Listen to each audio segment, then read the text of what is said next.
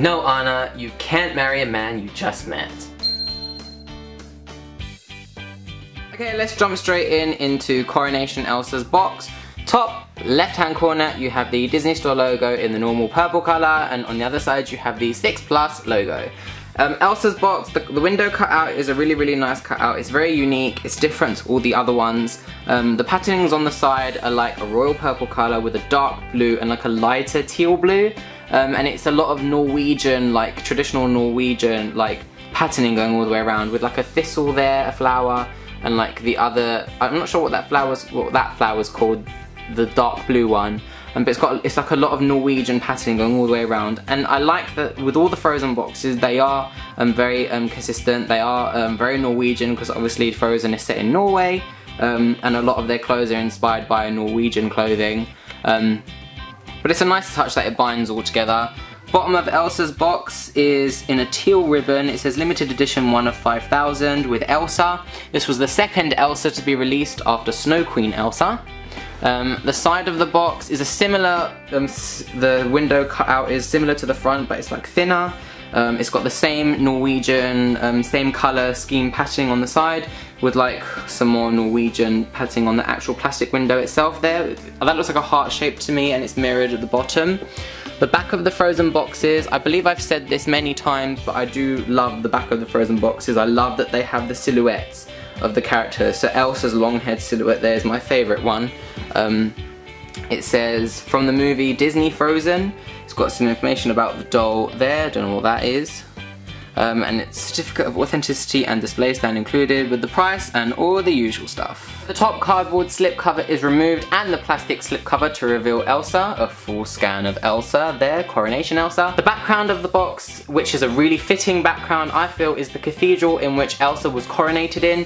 It's like a weird upward like view looking at the ceiling of the cathedral or monastery or whatever you want to call it. It's a really fitting background, as I said, as obviously she was coronated in it and it's her coronation outfit. And the certificate of authenticity is similar to the Snow Queen Elsa one. It's got some Norwegian background like that's like faded out. It's got the Elsa silhouette there, which I love, and mine is number 4665 of 5000. Let's review Coronation Elsa, starting off with her face. So Coronation Elsa is a very... I love the face sculpt for this Elsa and the smirk that she's pulling. It looks a lot more like Elsa than Snow Queen Elsa. I do think the Snow Queen Elsa one looks like her still, but this one looks spot on, I think. I just think the expression that she's doing, the slight freckling, it's Elsa to me. The lips are like a darker pink colour. She's got purple eyeshadow and under eyeshadow on. She's got her signature blue eyes. And she's got really long rooted eyelashes, if you can see that. Let's just see if we can get that.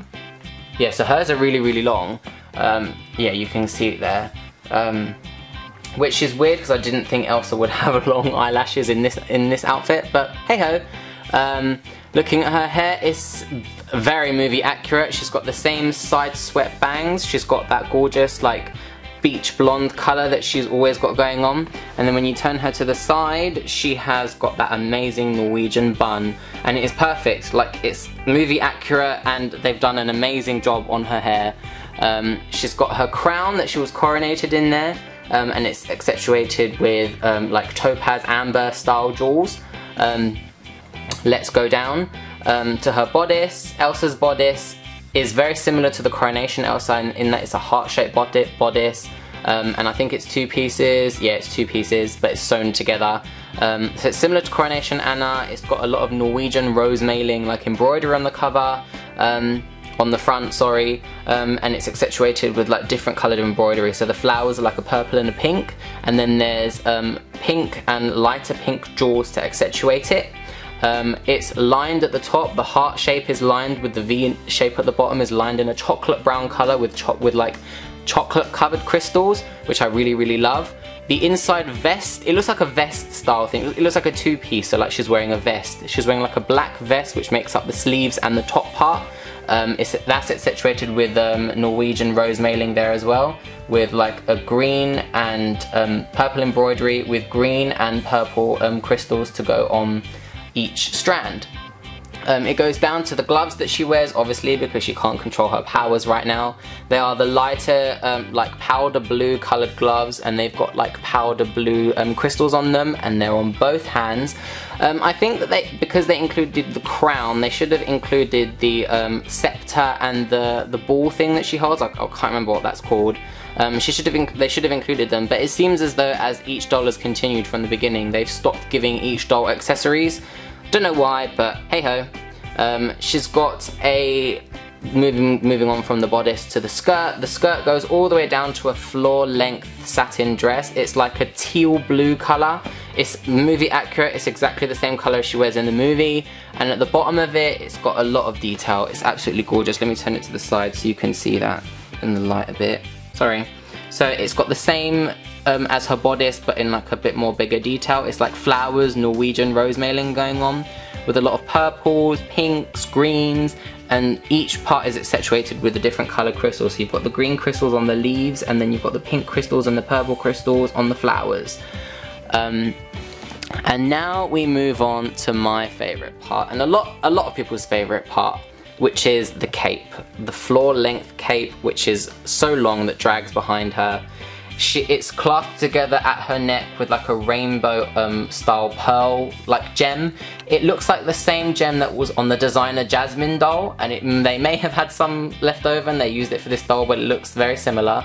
And then the cape just drapes over her shoulders with like the trim here, which is like a purple silk with like purple gems on it, if you can see that there. I'll just focus it for you.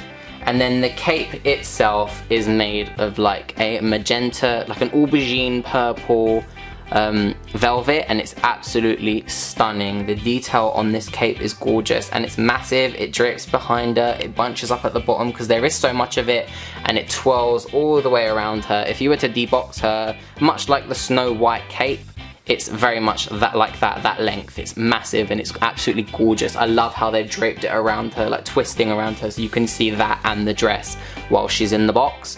The rim of it here has got a lot of that Norwegian rose mailing embroidery, which is also embroidered with aubergine coloured crystals going all the way round, and it's on the entire like cape, and it goes all the way around the edge.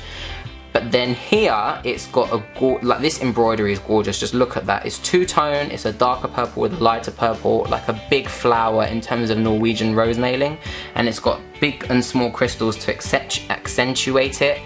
It's absolutely breathtaking. The detail in this doll is absolutely gorgeous. Honestly, as much as I love the Snow Queen Elsa doll, I do think that the attention to detail and the effort that's gone into Coronation Elsa is a lot more than Snow Queen, and this is one, and I'm not surprised that this is a lot of people's favourites. Unfortunately, I can't get to Coronation Elsa's shoes, but they are exactly the same as they are in the film, the black flats with the Norwegian rose mailing patterning on them. I've seen pictures of her unboxed.